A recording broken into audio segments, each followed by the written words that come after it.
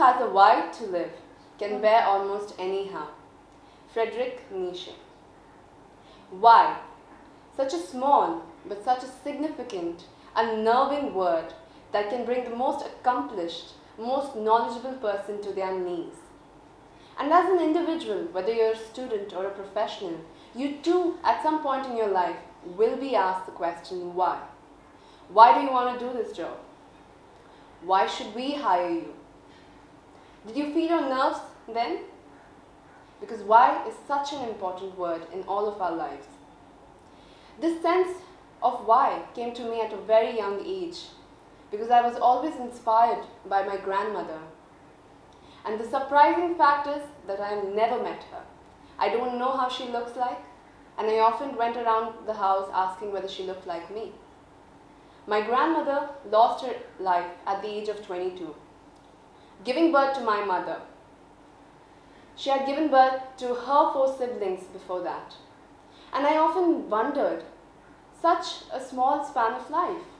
I wondered if she was alive, would she also have ambitions and goals like me? Would she be driven like me? And sometimes I think, is it very important for us as human beings to have goals? Or is it like a human fantasy of us? Nevertheless, a team of researchers from the Harvard School of Public Health have found out that individuals with a higher sense of purpose, or people that have goals and ambitions, have shown a longer span of life and a healthier life. That is a good reason for all of us to think about having a purpose in our life. And to be very honest, during my college years, I used to spend a lot of time alone thinking about why am I here, what is my purpose and what I should be doing in my life.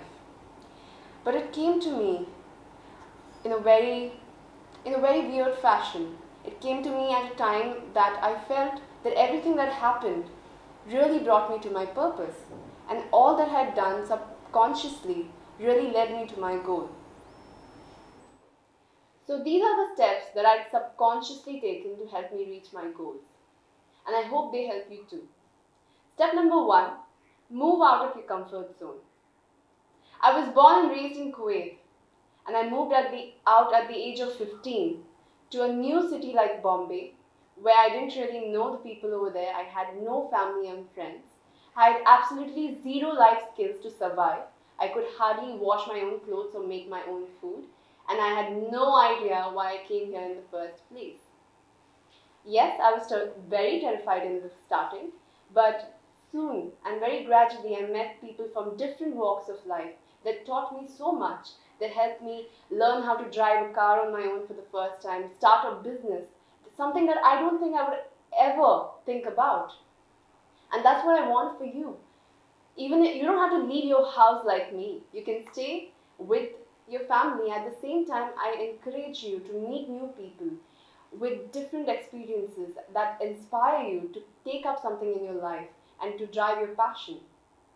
And even if you're an introvert that doesn't like to mix up, all you can do is read a lot of books, because books really open up your personality and help you think in a much broader way.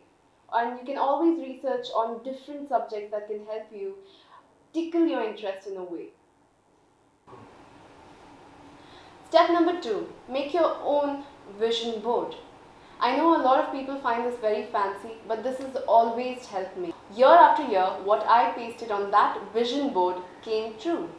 Whether it was representing India at Miss Universe, or getting featured in Kingfisher, or even speaking at a TED Talk like this. It all came true. But if you still believe that this is some kind of hocus pocus, it technically really helps you, because it gives you a clear idea of what you want to include in your life, of the places you want to go to, and of the experiences that you want to feel. And you can remove something that don't really fit your purpose. Step number 4, your attitude towards failures and difficulties. As humans, we tend to run away from a difficult period or from any kind of fear. And if you're just like me and you love reading astrology, I read only the positive parts and try to ignore the negative parts. But I've felt that everything in my life has always driven me to become a better person. It's all because of the difficulties and all the shortcomings that I had to face. Whether it was not being able to get into a medical school even after studying for 2 years diligently without any distractions. At that moment I was so heartbroken and I was so dejected. But today I realized that it helped me have a new perspective in life, and I wouldn't reach it if that wouldn't happen. Or even when my child of a business that I'd created, putting all my life savings, completely go down in 3 months. At that moment I felt such a failure, but today it made me realize that I had the risk-taking ability which I would not recognize if that wouldn't have happened to me. So I think as humans we need to be accepting of failure, and in schools and in colleges they should teach more about failure, because they don't tell you that even the best of the best and the legends have faced their own share of failure, whether it's an Abraham Lincoln that has seen so much before he became the President of the United States, or if it's Marie Curie. All these celebrities, all these big names have also faced their share of failure. So if you feel that you're not getting through because there's so much going around you, maybe it's a good sign. Step number 3, eliminate the outer chaos. Steve Jobs said, "Don't let the outer noise silence your inner voice." And it holds very true. Sometimes we can come in between our own way and prove as a resistance by listening to the opinion of others. It can happen very easily, and it's something that you really need to take a stand on. I was always made fun for my speech because I had a lisp and a stutter from a very young age. People would not take me seriously, and they never thought that I could make anything of myself, because communication is such an important part of a person's life. But I did not listen to them, because I never felt that there can be something that limits you as a human being. And I spent all the hours that I could trying to perfect the way I speak. It's not something that I'm obsessed about, but I'm constantly evolving and learning. And even with you, whatever difficulty comes in your path, make sure that you take it in your stride. This particular incident in my life kind of really shook me and taught me so much. As a student, I was volunteering at the Tata Memorial Hospital of Cancer Research, and we were on a duty of taking care of all the children. And on Children's Day, we had this particular event where we asked the kids what they would like to become when they grew up. There was this one particular child that came and said that when he grew up, he would want to be a doctor and cure the cancer of all the children around, so that nobody has to live a life like him.